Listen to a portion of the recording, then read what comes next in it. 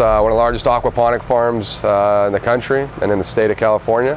One of the very few aquaponic farms that I know. And then I was spending a lot of time, because a lot of my clients were wanting organic, were wanting the freshest products possible, and I was promising that stuff. So I had to take trips up to Santa Monica farmers markets, or I had to go down to San Diego to Chino Farms and get produce. Spent a lot of time in traffic, and I started thinking, gosh, there's got to be an easier way. So of course I did like everybody else, and I start building planter beds in my backyard, and I start growing plants in the backyard, produce.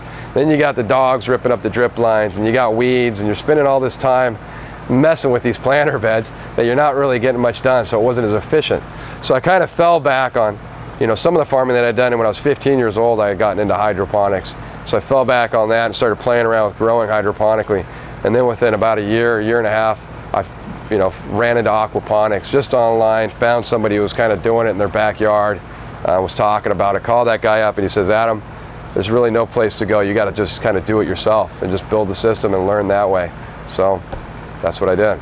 So for us, we start off here. We have a hatchery, produce the baby fish. Aquaponics is aquaculture. The two sciences, aquaculture and hydroponics, both of those sciences put together. So they believe that the Indians were doing this back in the day. They were floating little floating islands on top of the lakes and growing their produce on it.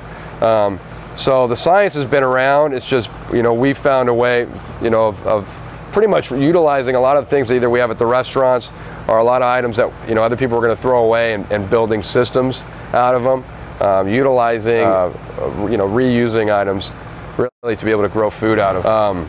So here we have tilapia. We produce anywhere from 1,000 to 3,000 fish a month when things are rocking and rolling.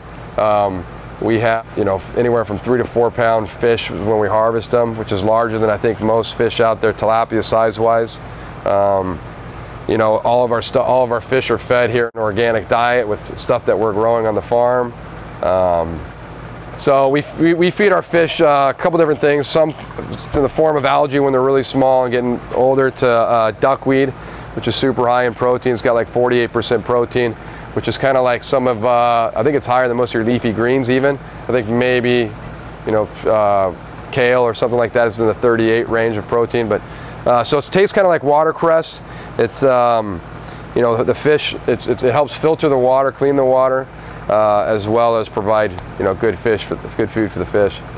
That's the whole thing about Future Foods Farms, is sustainable. In fact, it's funny because we've actually had some schools come out here, and we've had some of the students that have said, the teacher will ask them, why is Future Foods Farms called Future Foods Farms?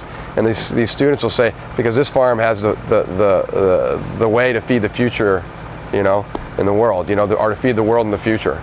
So what we do with water conservation is we can produce 1 head of lettuce with 1 gallon of water, whereas soil, conventional farming, growing in soil, whether you're doing a drip line to hose, watering in the backyard, they estimate it takes 10 to 15 gallons of water to produce a head of lettuce.